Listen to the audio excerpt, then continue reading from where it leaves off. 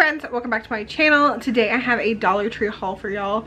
My store is still at $1, but I did hear the cashier mention to somebody else that they are expected to go up to $1.25 next week.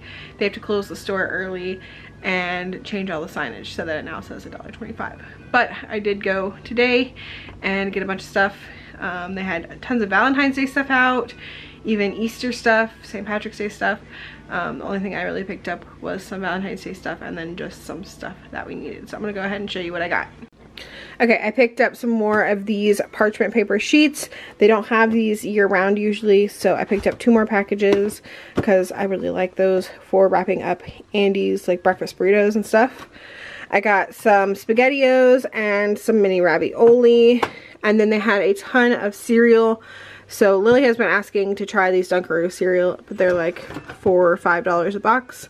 They had them at Dollar Tree, so I picked them up to try. These ones go out of date at the end of this month, so we will need to eat those soon. But I also got some other cereal, and this cereal is good till August. So we have cereal to last us quite a while. I got some Count Chocula, some Frankenberry, and some Boo Berry, and it's not Halloween, but you can always eat this, especially when it's good till August, so we'll have that for a while. And then I also got some pumpkin spice Cheerios. Then I got some Starburst cherry jello because the kids have really been liking jello. I got some little pill organizers, some anti-fog wipes for the kids' glasses because when they wear their glasses with their masks they tend to fog up, so I got these to see if they help. Got some Colgate sensitive toothpaste, 2 things of the potato gnocchi, a Valentine's Day tablecloth that I will put away until Valentine's Day. I got a card for Andy for Valentine's Day. I got these for the kids. They are milk chocolate pretzel rods. So I got 1 package of those for each of them for Valentine's Day, and then some popcorn for them.